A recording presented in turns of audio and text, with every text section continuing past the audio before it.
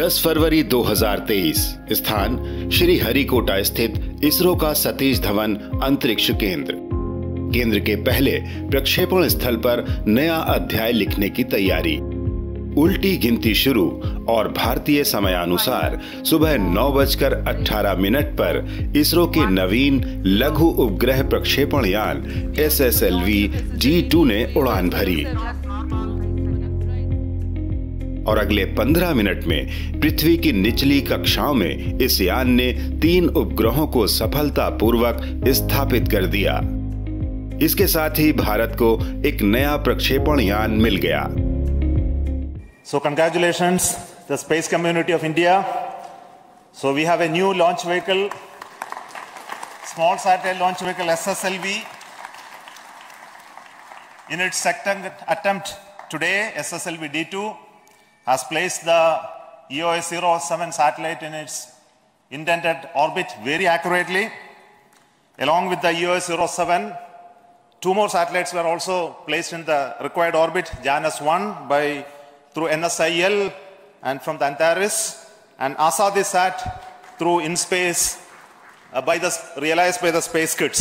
So congratulations to all 3 satellite teams for making the satellites as well as placing in the right orbit, and I wish all the very best to the rest of the operations of the satellite for accomplishing their mission goals. एसएसएलव D2 द्वारा भेजे गए उपग्रहों में इसरो द्वारा तैयार किया गया 153.6 kilogram का पृथ्वी अवलोकन उपग्रह EOS-07, अमेरिकी कंपनी अंतारिस का 10.2 किलोग्राम वजन का एक प्रौद्योगिकी प्रदर्शन उपग्रह JANUS-1 और स्पेस किट्स इंडिया के अंतर्गत भारत की 750 छात्राओं द्वारा विकसित विभिन्न पेलोड से तैयार 8.8 किलोग्राम वजन का लघु उपग्रह आज़ादीसैट-2 शामिल हैं। एसएसएलव लॉन्च ऑन डिमांड आधार पर पृथ्वी की निचली कक्षाओं में 500 किलोग्राम तक के छोटे उपग्रहों के प्रक्षेपण के लिए इसरो द्वारा विकसित नया लघु उपग्रह प्रक्षेपण यान है। इससे पहले 7 अगस्त 2022 को एसएसएलव D1 अपनी पहली विकासात्मक उड़ान में उपग्रहों को स्थापित करने से थोड़ा सा चूक गया था। It's a proud occasion for ISRO that we have now a new launch vehicle to be offered to the launch vehicle community. It all began in 2018, a journey which started in 2018 had reached its intended destination today. The journey which has traversed through its nascent phase of configuration, realization, fabrication, testing, analysis, and finally it even had to overcome the COVID phase.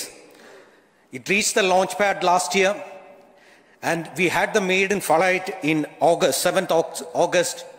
As mentioned by Chairman, we had a small anomaly observed in that, and we couldn't put the satellites in the intended orbit.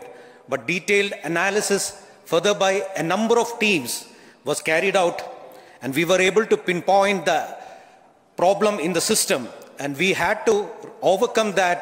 And I would like to say that we overcame that. EOS-07 satellite, it's really unique in terms of the requirement to the completion of satellite and handing over to vehicle. All happened in a so fast track mode. Within 4 to 5 months, we have realized the complete thing. In fact, the requirements has come as early as September 22, where the ongoing mission was already going on, but the teams were common to both. Still, we have assimilated all the configuration essentials required, and we were looking for best of the payloads to make an opportunity to fly in this mission.